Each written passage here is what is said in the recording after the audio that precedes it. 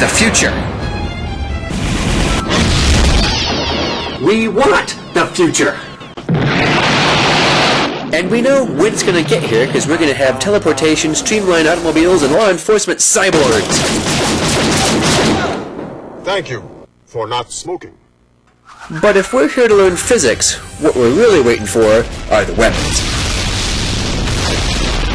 Sparkling, crackling, a luxurious visual feast of light, especially lasers. But is any of this really the way it's going to be? Unfortunately, probably not. Physics has its own rules, even about futuristic violent destruction, and if you've really been counting on what we've been promised, you're likely in for a little bit of disappointment. And there's no better demonstration of this than the laser.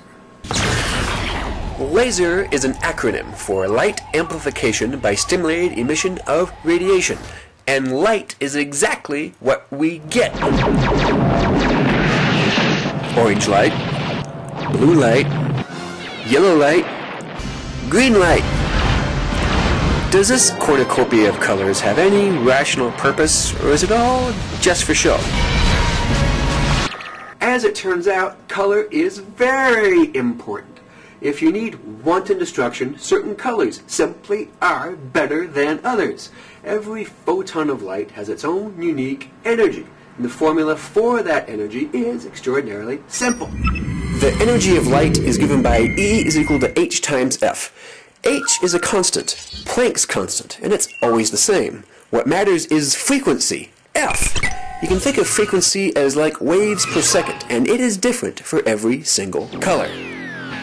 Colors close to red have large, ponderous wavelengths, making them fat and slow.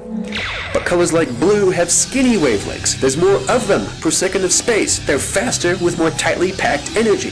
So in matters of life and death, red is weak compared to the stronger green. Orange is weak, easily overpowered by the much stronger blue. So if you want the strongest color of all, you simply look to the end of the rainbow. Purple!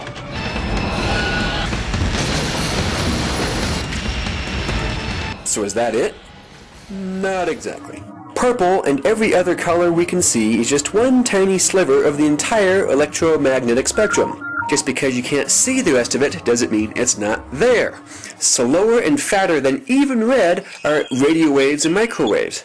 And faster and more powerful than even purple are X-rays and gamma rays, which we can't see. The most powerful lasers of all aren't going to be any colors. They're going to be either X-rays or gamma, which we can't see. Therein lies the disappointment. Our coveted space battles, into which we've poured all of our hope and expectation. We already knew that in outer space they'd be totally silent. Now we just found out that they're going to be totally invisible as well. So where does this leave us? If we want colorful, exciting Starship destruction, what are we to do? Well, lasers aren't everything that television has promised us. After all, if you can see them, then they're not lasers. So what are they? Well, if television doesn't know, then you can always open a book. In the Robert Heinlein novel, The Moon is a Harsh Mistress, you have a colony of moon humans who decide to declare independence. Now, instead of wasting time with an army that they don't have, they hit upon the idea of throwing asteroids at the Earth until the Earth finally surrenders. This is the power of kinetic energy, and I assure you, you are infinitely familiar with it. Kinetic energy weapons are the basis for virtually every killing device we've invented for the last 5,000 years.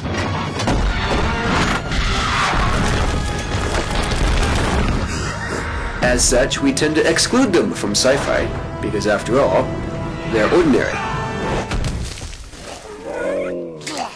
But let's not gorge ourselves on overconfidence. While you're fooling around with antimatter, charged particles, and force shields, you may tend to forget that a rock thrown at your head still hurts. Eat this! Kinetic energy does not deal with light, but with mass. Any mass that you can give a velocity. This simplicity is why it's so easy to fight wars with it. Velocity is easy. And the frantic race of our civilization to make weapons that push mass faster and faster and faster is probably what is at the heart of our gosh darn impatience to finally invent lasers.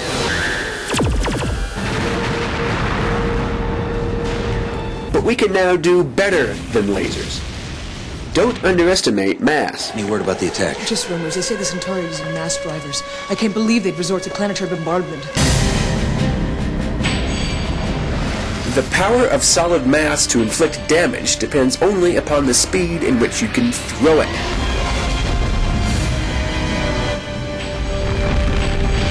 With the formula mass velocity squared, that damage increases faster than you think.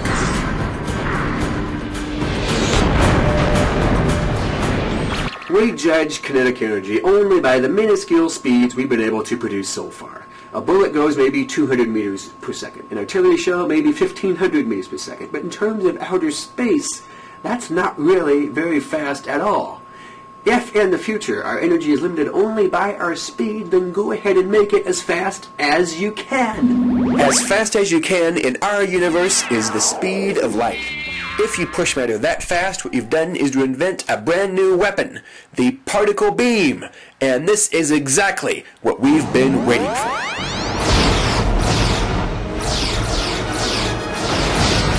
A particle beam is not what television says, but it is exactly what it means.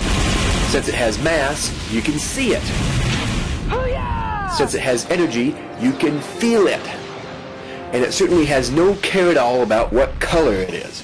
For any particle beam will be decidedly more powerful than any laser.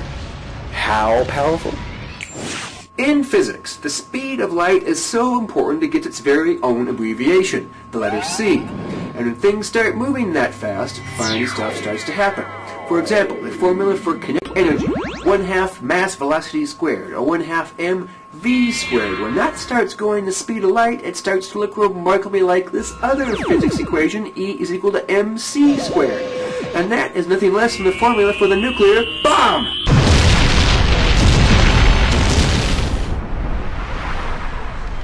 Check it out. Independently targeting particle beam failings. What? Fry half a city with this puppy. As powerful as our most advanced weapons are going to be, it's fascinating how we can still trace their physics right back to some of our most ancient. It gives us a unique opportunity to use physics as a history lesson. If an equation works, keep using it. We underestimate ourselves. And that is a character flaw. Lasers, nukes, and particle beams do not need science fiction. We understand their equations and we can build them right now. We don't know how good the physics we already have already is. We've landed on the moon, we've landed our probes on other planets, we've split the atom and united the entire world with the internet. We're living in a golden age of technology right now. But we hyperfixate on technology so fictitious it hasn't even been invented yet we somehow swear we can't live without. We say we need cybernetic rocket cycles. We say we need killer robots. We say we need electro-death rays.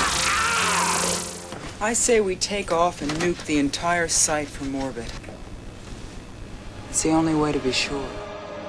Don't obsess over what you don't have. Let the easy physics do its job. Remember, the rock still hurts.